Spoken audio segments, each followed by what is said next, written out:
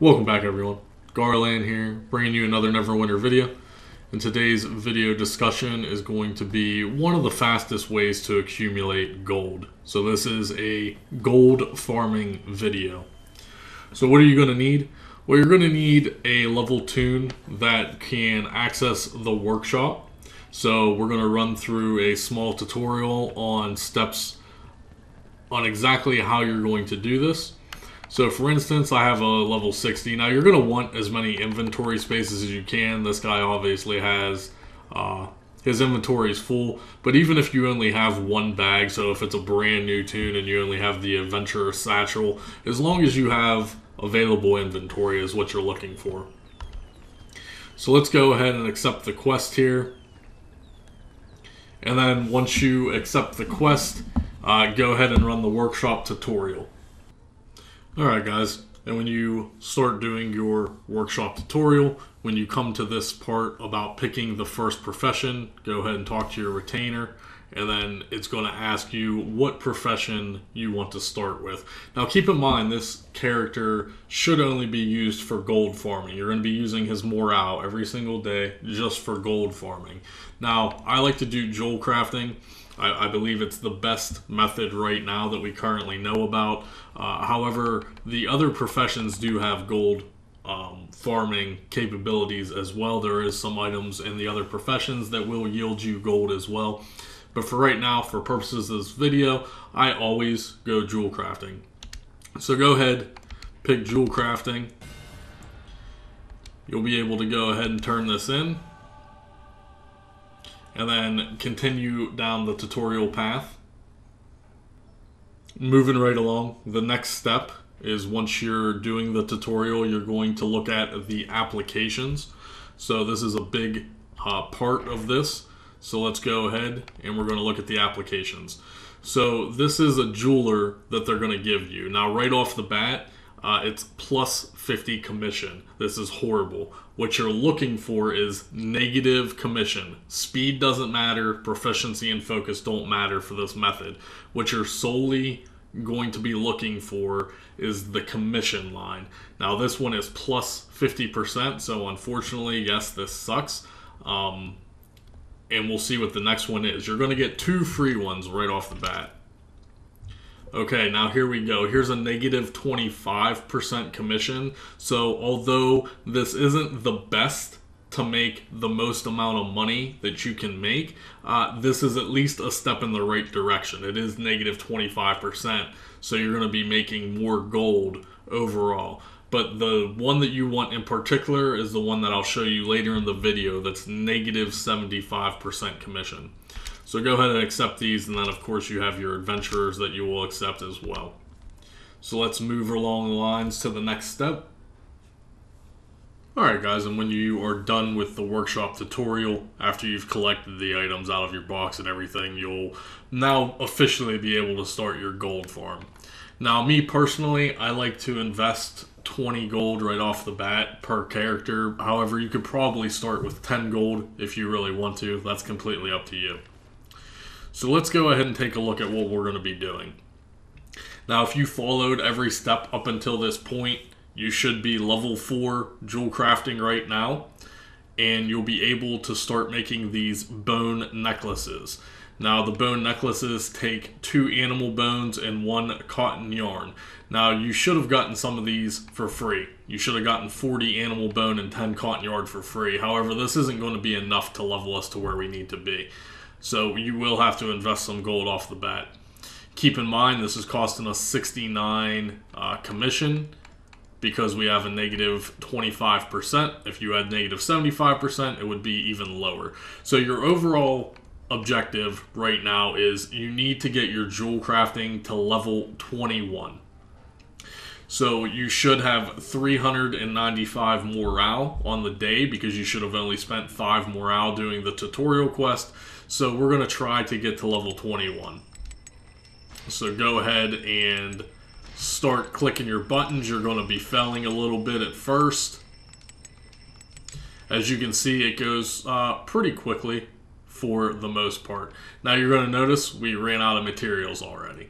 So we're already out of cotton yarn, and we have a little more animal bone left. Now, depending on how much you want to buy, that's completely up to you. Having VIP is extremely important. This way you can summon the profession vendor right to you. If you don't have VIP, you're going to have to manually leave your workshop and go and stock up on materials. So let's go down here and look at the cotton yarn, which is right here. We're just going to buy 40 of these, and then we will buy another 40 animal bone. So let's go ahead and see if we can get this to level 21. You'll notice I am felling a good bit. It's because your artisan is not leveled up just yet. You can simply hold down the button to spam as well.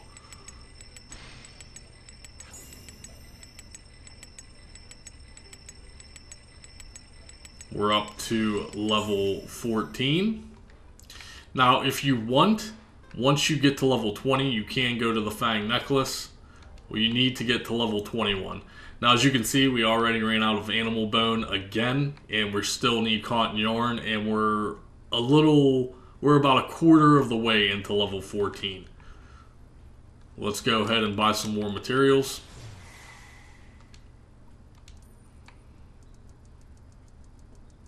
We're going to play it safe just for the purposes of the video. We'll just go 50 and 90. Go ahead and continue.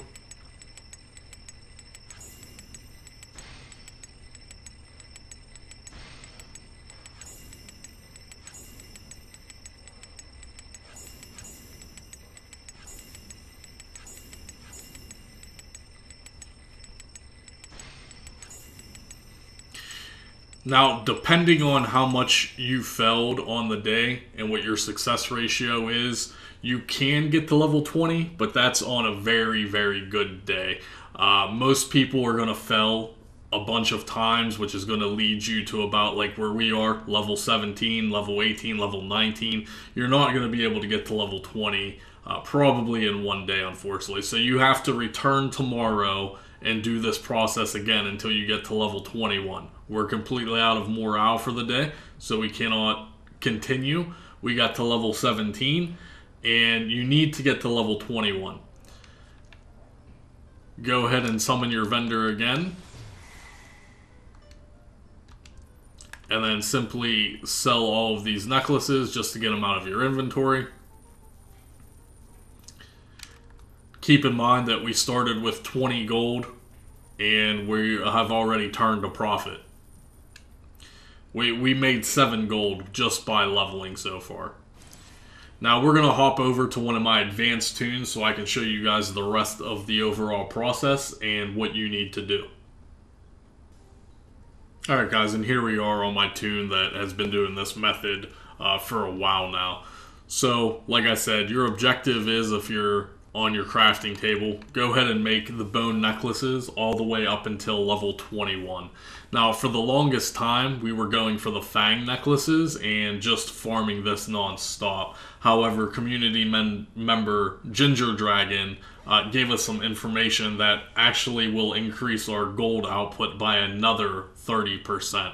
So originally we were making these Fang necklaces that are level 20, and the materials, unfortunately, they cost too much. The beast fangs, you need 2 of them, and they're not a lot. The linen yarn is where the price was coming in, and the linen yarn, I believe, is like 9 silver each, and that adds up a lot.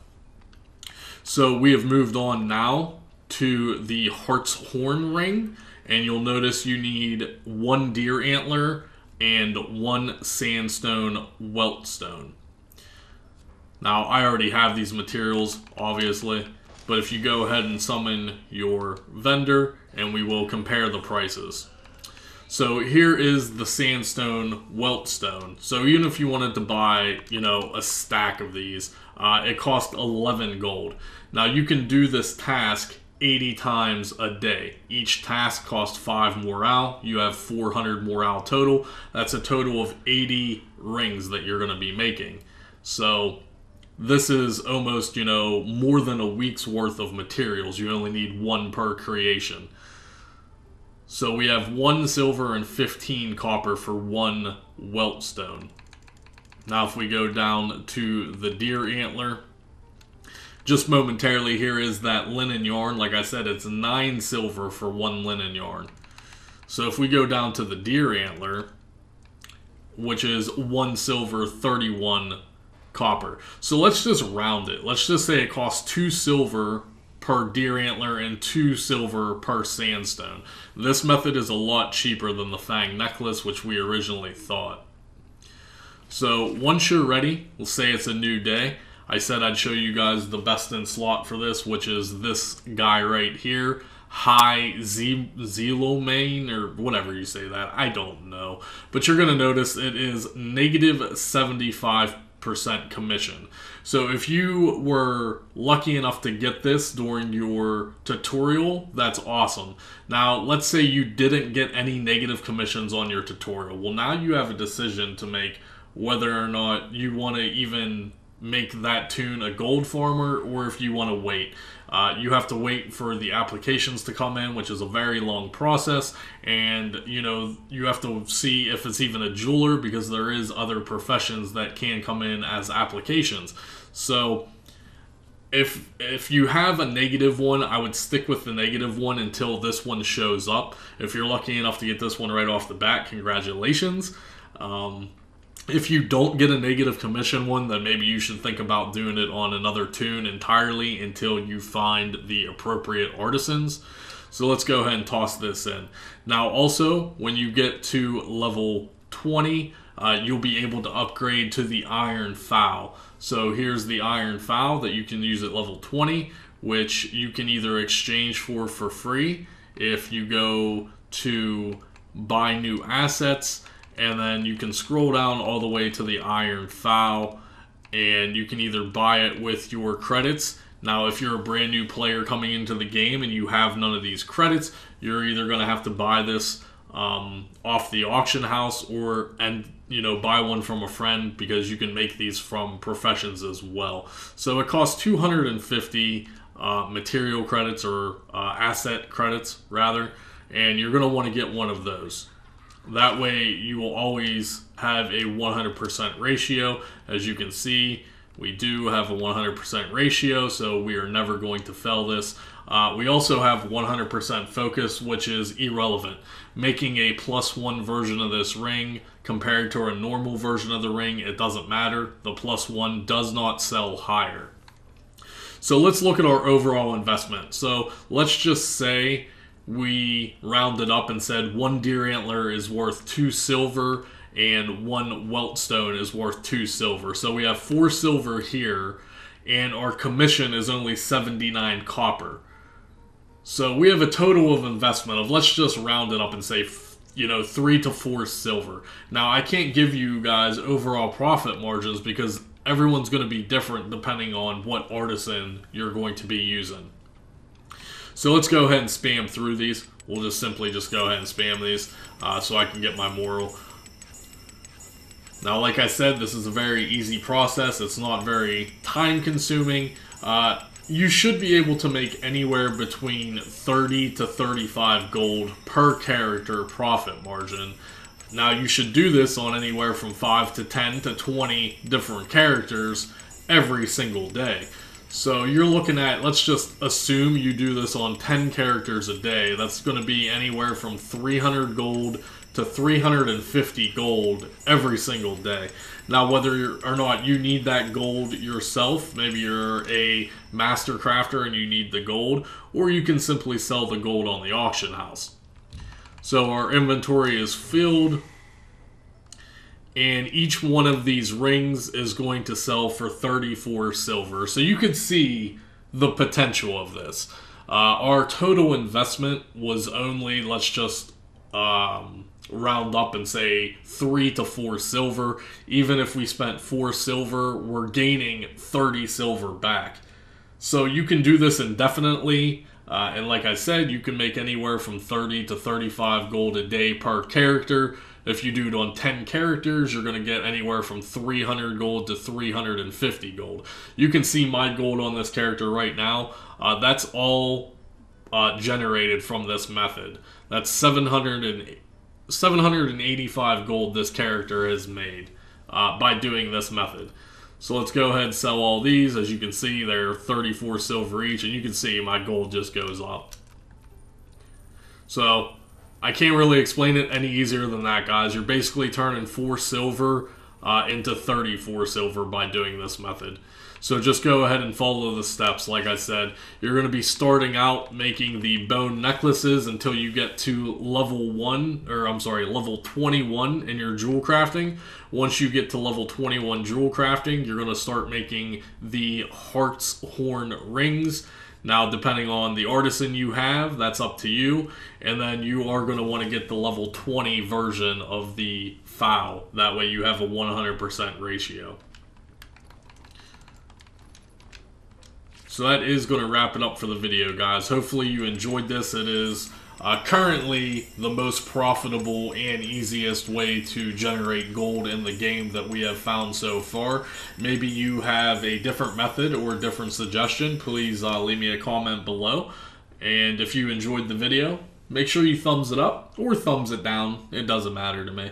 If you're new here or you're a returning person and you're still not subscribed, hey, hit that subscribe button, man. It really helps me out. So that is going to end the video today, guys. Let's see what our total gold is now.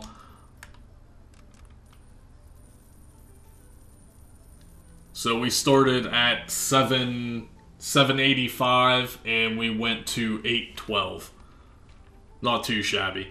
Keep note that it is going to be the best to do this on a double professions event. Obviously, you'll be able to double everything. So make sure you're keeping an eye on the calendar. And good luck farming, guys. We'll see you in the next video.